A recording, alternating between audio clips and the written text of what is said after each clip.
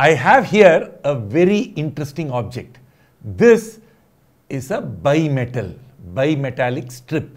You can see that this side is copper and this side is aluminium. Okay, so it is basically two different metals stuck together really well. Okay, so think of it that way. So this is aluminium and this is copper. Now, aluminium has more coefficient of linear expansion compared to copper. So if I heat this object, what is going to happen?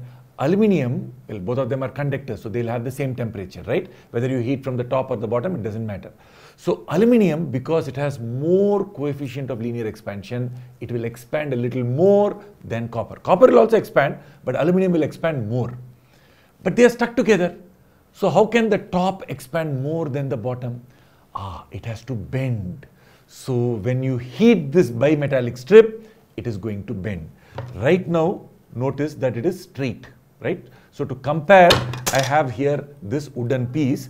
You can see that these two are both straight and horizontal, right? You can see that very nicely. They are straight and horizontal.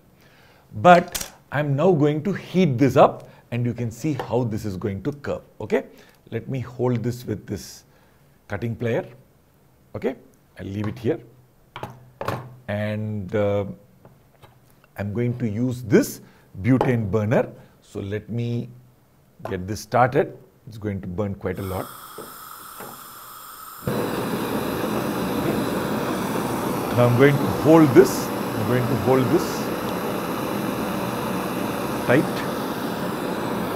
I'm going to heat this up now. It is right now horizontal. Watch, I'm going to heat this up.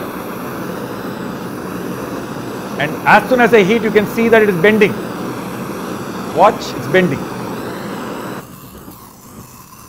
It's very, very hot. Very hot. Can you see it bending? Beautifully bends. The top part is aluminium.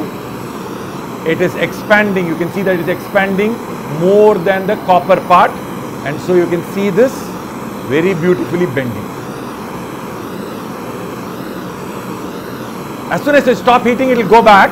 But right now, you can see that it is bending very well. Okay, let me switch this off. Okay, and compare this with the wooden piece. You can see how much it has bent. Enormous amount of bending. Enormous amount of bending, right?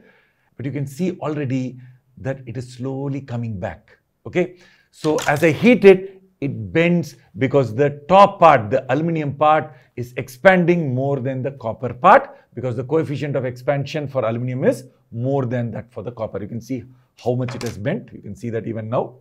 But the bending is slowly coming down. So if I wait for long enough and it cools, okay, I'm not going to do that, but if I wait long enough, it is going to come back. Okay. If you like this video, please hit the subscribe button below. And if you have some comments or if you have doubts in physics or math, please write it in the comment section. I will take one of your questions and make my next video. See you all in the next video soon.